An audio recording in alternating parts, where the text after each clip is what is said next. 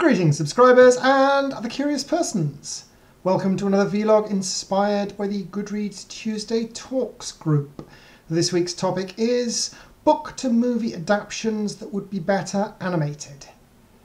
Well, let's see if you can guess what I'm going to say, because it's a frequent topic amongst these vlogs.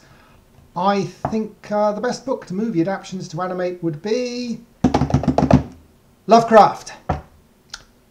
Not because I like Lovecraft, although I do, but because one of the problems that Lovecraft books have for adaptation is that the monster is unspeakable, indescribable, something outside of humanity's comfort zone. At the core of Lovecraft, that the universe isn't this place that's designed to fit with us, so the horror is often the disjunction between humanity and another equally valid part of the universe, in a paradigm where neither of those things actually has any right to exist.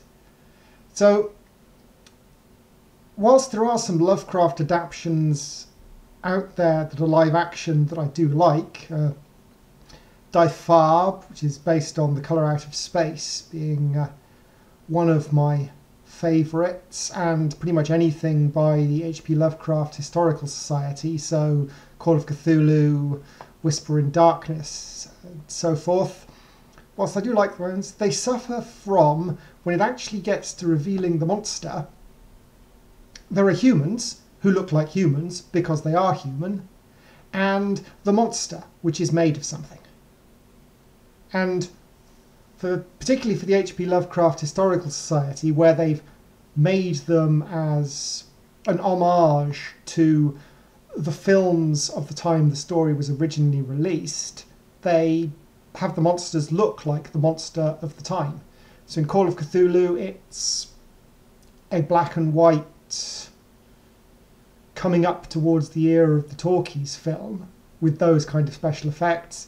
Whisperer in Darkness, it's just as sort of, we've got better filmography, we've got the talkies, but we don't have CGI yet, so it's rubber motion monsters. Whilst they fit within the paradigm of the film, they are obviously not real in the way that humans are real. Whereas in Lovecraft stories, the humans are real and the monster is real. And the horror is in the fact there are these two realities that don't really comprehend each other. So I think animation would work better for many Lovecraft tales. Not because it would get over the problem of being able to represent on screen something that's not really comprehensible in human terms, but because it would remove that dichotomy between humans who look like humans because they are, and monsters who look like CGI stroke rubber stroke man in a suit because they are. And moving on from that, I think a lot of horror would benefit from that. Potentially some of the more abstruse fantasy. Anything where you've got something that's not real in a particular and noticeable way.